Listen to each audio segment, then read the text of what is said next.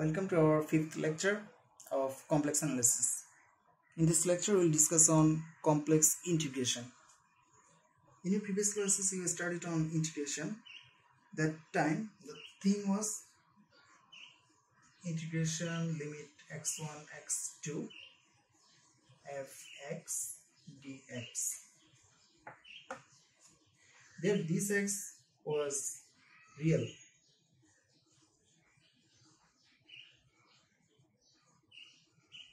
Dx was real. Also these limits, these two limits, they are also real.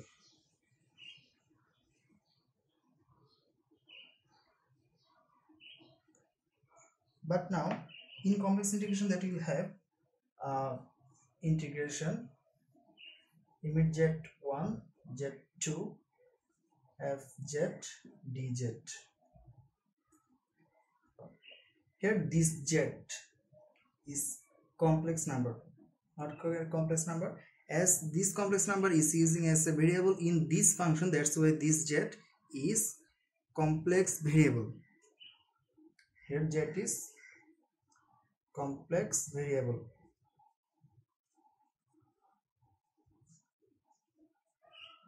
Dz is complex, and these two limits z1 and z2, they are complex number.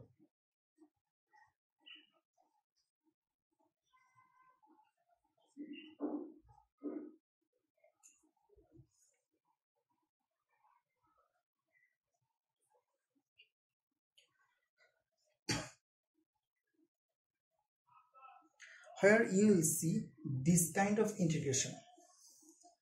Here you will see this kind of integration is complex integration. Here one question comes, the integration.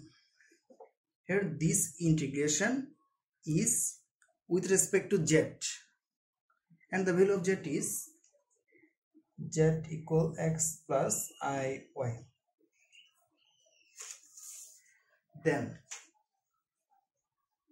when we will substitute z by x plus iy, I repeat students, when we will substitute z by x plus iy, this whole integration or this whole question will convert to x and y.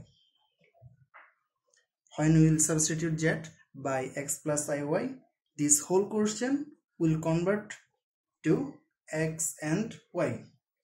But these two limits, z1 and z2, you will write this any one of these two variables x and y to solve this integration. Now the question is to solve a question in which variable we should convert z1 and z2, in x or in y. The answer is, if we convert this whole question into x, if we convert this whole question into x, then the limit of this integration will be in x. Or if we convert this whole question into y, then the limit of integration will be in y. Again another question comes here, how will we convert x into y or y into x? And the answer is, to solve a question of complex integration, we are always given a link along which we will integrate. I repeat students, to solve a question of complex integration, we are always given a link along which we will integrate.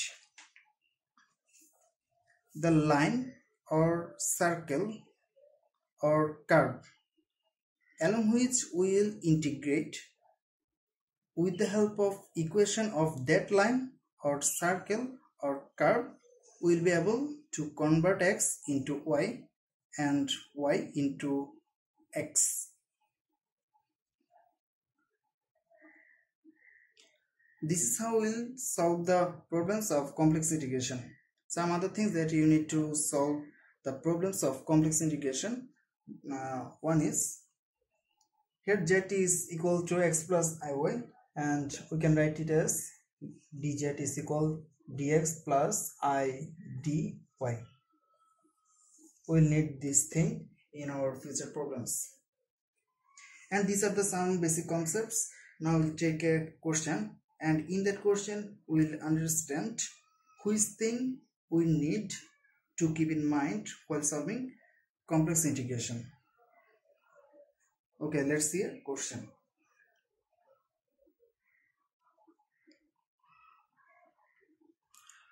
Evaluate integration limit 0 to 2 plus I z bar whole square dz along the line y equal x by 2.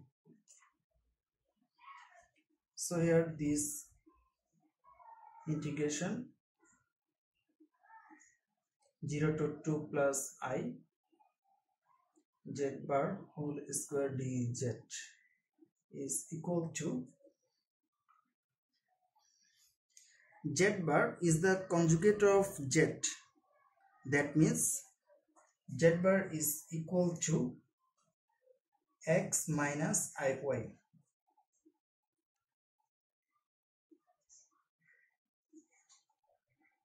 And dz is equal to dx plus I dy. Here z bar is the conjugate of z, that's why z bar equal x minus iy.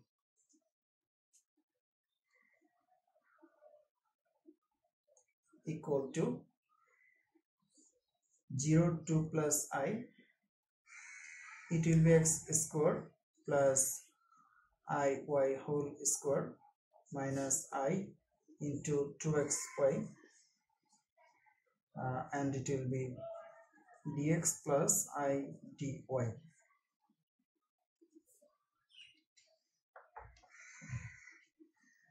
Here I square is equal to minus 1, that's why it will be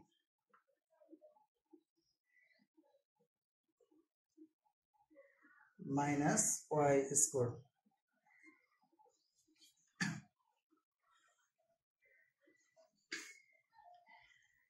Here the whole thing is in terms of x and y, but we need to convert the whole thing in any one of x and y. For this we are given a link. Y equal x by 2. Since y equal x by 2, we can write it as x equal to y.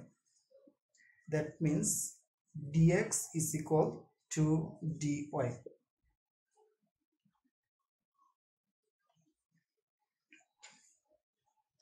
Now you can convert this whole form into x by using y equal x by 2, or you can convert this whole thing in terms of y by using x equal to y. You can use any one of these two, but I am using right now this. I am using x equal to y. So it will be, I'm not writing the limit right now. It will be 4y square minus y square minus I into 2 into x equal to y, that's why it will be 2y into y, dx equal to dy, so it will be 2 dy plus I dy. I have converted this whole thing into y by using x equal to y. But now how will I convert the limits? As the whole thing is in the form of y, that's why I have to convert these limits into y. How? Okay, let's see. It's very easy. We can write 0 as 0 plus 0i. We can write 0 in this form. Also 2 plus I, we can write this 2 plus 1 into I.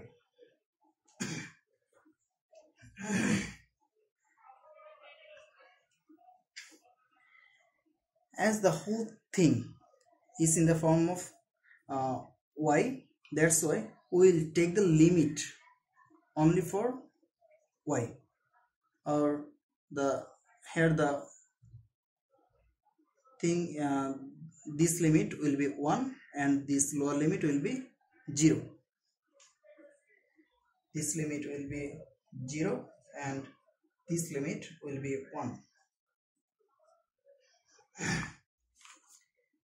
I repeat, students, as the whole thing that we converted into y, that's why the limits must be in terms of y, and here from these two limits the part of y is 1 and 0. That's why we have written 1 here and 0 here. If these whole things are in terms of x,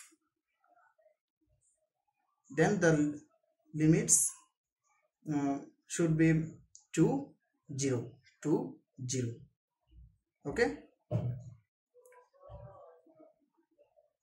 now this equal to 0 to 1,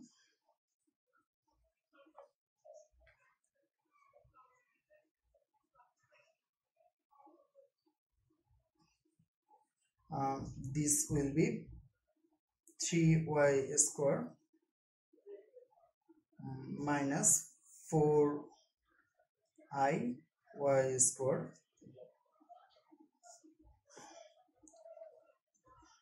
and take dy common, so it will be 2 plus I into dy.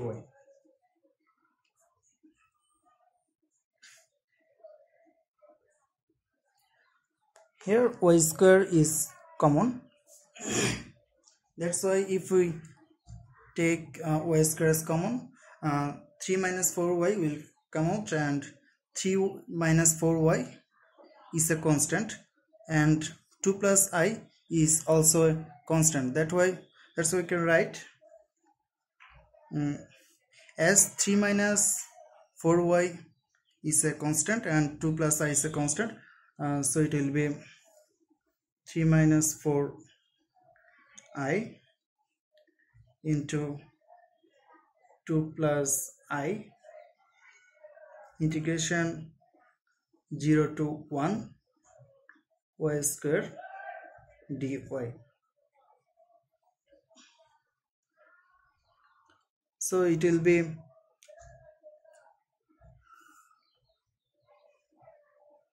3 minus 4i 2 plus I, and it will be y cube by 3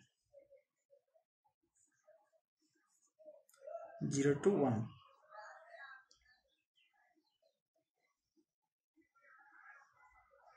Y cube by 3.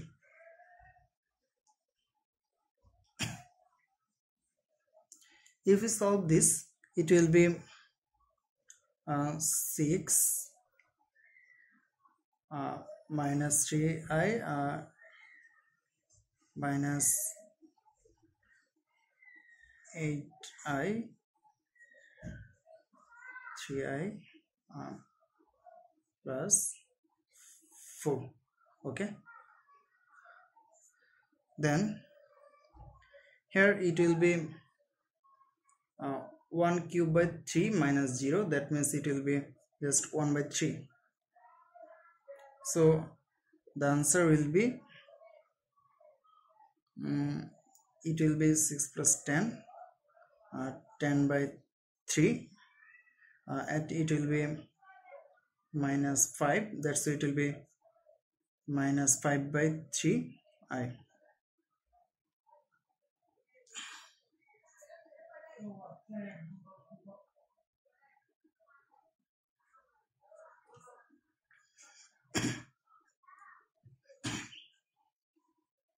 So it is the required answer.